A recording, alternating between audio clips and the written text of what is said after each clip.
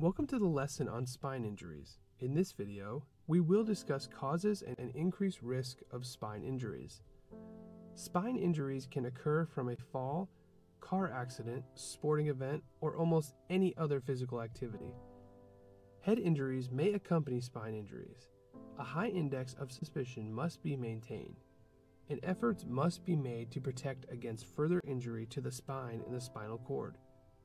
Increased risk for the spine injury include age of 65 years or older, bicycle or motorcycle crash, pain in middle of neck or back overlying the bony prominences, intoxication or substance abuse, and numbness, tingling, or weakness.